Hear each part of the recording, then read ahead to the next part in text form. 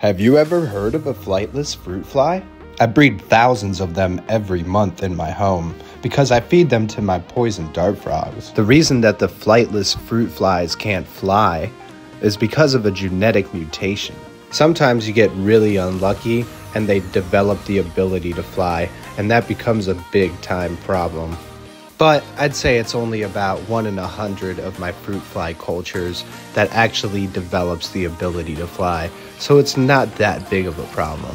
Owning animals like poison dart frogs that eat almost primarily flightless fruit flies is actually pretty cheap, and it's super easy to make your own fly cultures like these.